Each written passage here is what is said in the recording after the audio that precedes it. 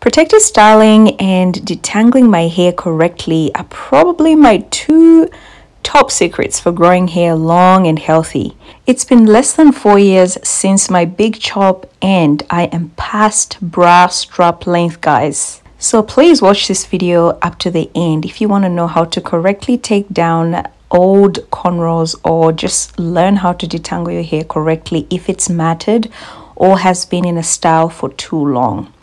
I'm taking out my cornrows that I've had for 3 months. Yes, you heard me right, 3 long months. So as you can imagine, there's shed hair, there's all sorts of things happening in my hair, there's collected dirt, etc. So we're going to take this down correctly, reducing breakage and reducing damage as well. I post new videos every Wednesdays and Saturdays, mostly about natural hair, so consider subscribing if that interests you. Click that notification bell so you don't miss out on any videos, and thumbs up this video if you enjoy it. Let's get into the video.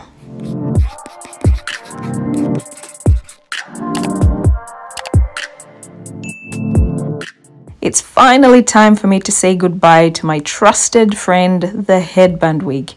This wig is a lifesaver. If you're a lazy natural that likes to up and go when you want to and do not like to be, controlled by a bad hair day, then this is a must-have.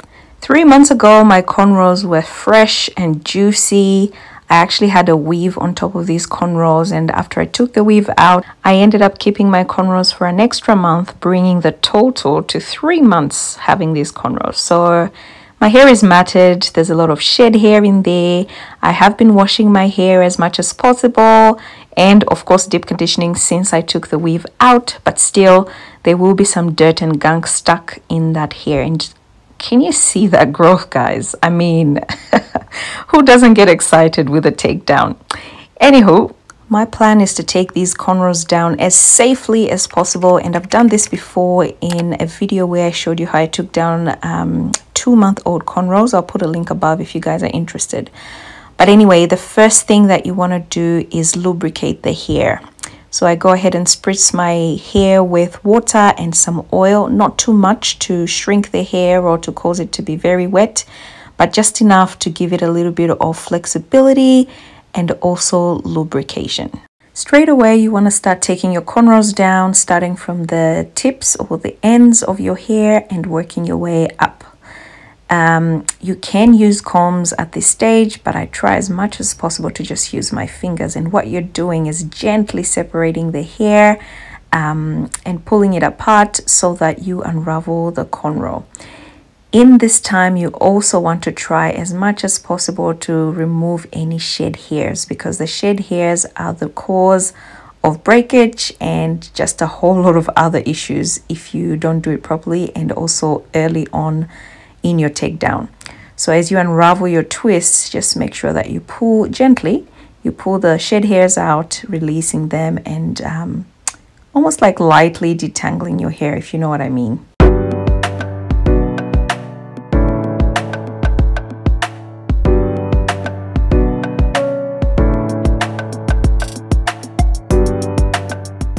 You find that the perimeter of your hair, which is obviously your edges and your nape, usually have quite a bit of gunk, dirt stuck there. So I put a little bit of oil, extra oil and extra water just to soften things up a little bit, and then gently start to tag at the hair to sort of release the hair, the shed hair and the dirt as well without any breakage. This process is slow.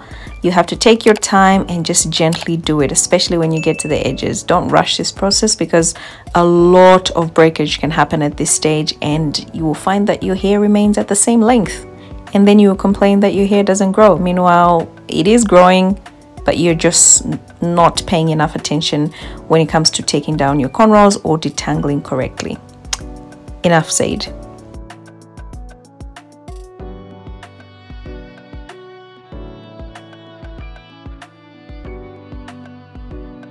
I don't know if you can see, but I've got these little white spots at the back of my hair, which obviously are a sign that, lint dust, dirt, dandruff, shed hair has collected at that particular spot, and it's very vulnerable for breakage. So you don't touch that, you leave that alone, and I'll show you how to take it out a little bit further in the video, so keep watching.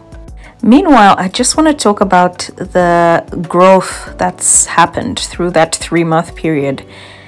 Because my hair has not been detangled for a while, there's a lot of matting at the roots. You'll find that you can't actually separate your hair at that particular point. All the way through my cornrows, the base was just so matted. So, you know, I usually just leave it alone and I deal with it once we have a lot of conditioner in there, which is the next step. So I've got these little sachets that I got, I can't remember who from, but they were sent to me, and I've got heaps of them, and I decided to just use them. So you don't have to use this particular detangler, conditioner, whatever you want to call it. You can actually use natural products, and in my 2-month video I share with you a slippery elm recipe that you can use to detangle. I just wanted to use this product, you know, so I can get rid of it, if you know what I mean. And yeah, to be honest, I wasn't liking it, so we're gonna see how it works eventually. But what I'm doing here, guys, is just squeezing that product into my hair. I am not really detangling, especially at the roots. I'm sort of freeing my hair of shed hairs towards the end, but I'm leaving the base alone because that conditioner needs to work before we can even think about detangling the base of our hair.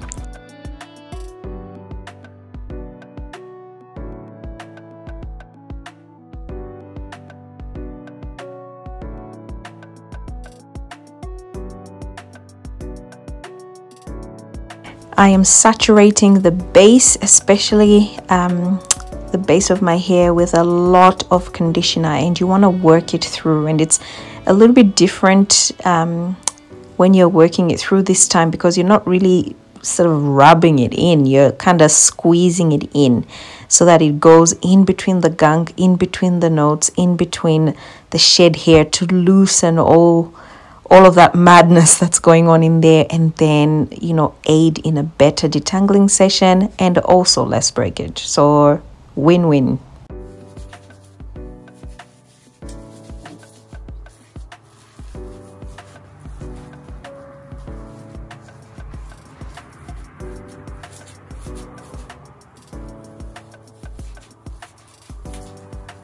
When your hair starts to sound like that, you know you've done enough.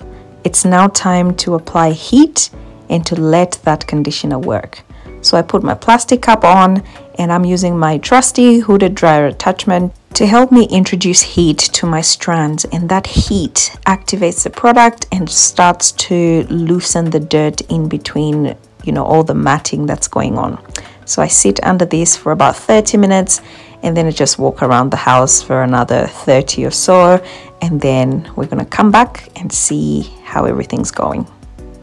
If you don't have a hooded dryer attachment, not to worry, because you can actually use your blower directly on your plastic cap, or you can place a plastic cap over your hair and apply a warm towel to that plastic cap, and then cover the towel with another plastic cap. That is gonna do the job. Anyhow, here we are, about an hour and a half later. The knots have pretty much melted. All of a sudden, it's much easier to get in between that matting at the base with my fingers and start to loosen things up a little bit and finger detangle. So obviously I am finger detangling as much as possible before I can go in with any tools. And this is very important, guys, if you want to retain length. If length is your goal, and health, to be honest, fingers are your best friends. Once I'm satisfied with the work of my fingers, then I go in with a tool. And the idea is to start at the ends and work your way up the piece of hair until the hair is fully detangled. After that, twist it up and move to the next section.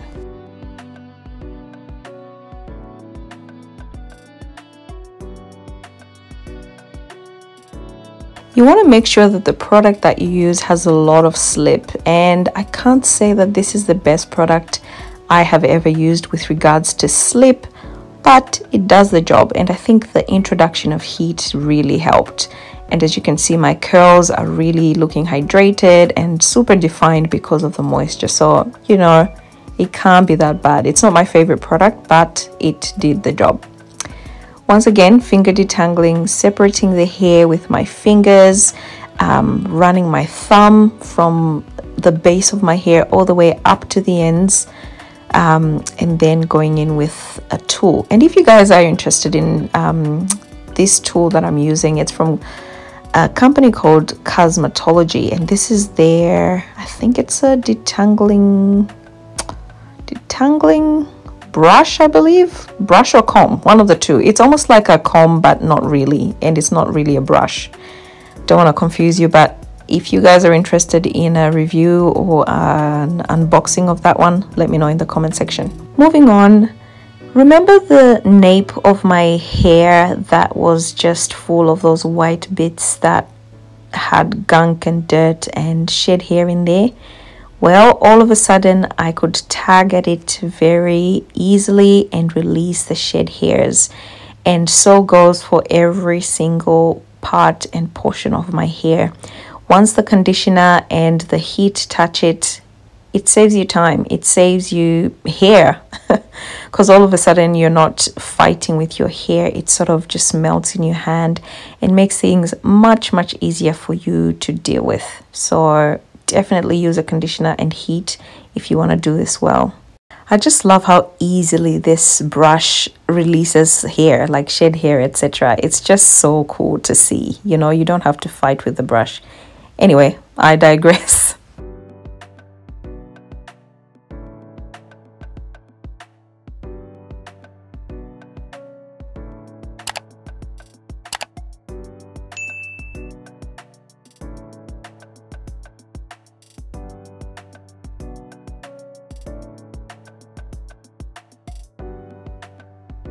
I wanted to just show you something really interesting. My hair has got, I think, 3 hair types or textures. I don't know what you want to call it, but that little section at the ends or at my actual nape looks like type 4A, guys. Look at that one, the one I'm pulling now. Look at that. That can't be 4C. And then you've got the next kind of piece of hair that kind of looks 4B, and then the rest comes down as type 4C, which is super interesting to me. A lot of people say to me, your hair is not 4C. Well, once your hair gains length and once it has a bit of weight or hang time, like others say, the curl starts to loosen a little bit, and it all of a sudden doesn't look like 4C hair. So yeah, believe it or not, it is. And just like that, guys, our hair is fully detangled. It's juicy, the curls are popping, it's getting ready for a wash, and all you need to do is follow your routine as usual, which I would probably say wash, deep condition, and style. And of course, before I go, I have to show you my shed hair. My 3 months of shed hair, guys.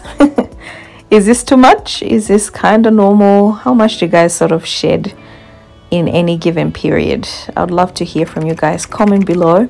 And be sure to subscribe, click that notification bell if you are new to my channel, and interact with me, guys. I would love to hear from you guys. I hope you've learned 1 or 2 things from this video. Until next time, bye.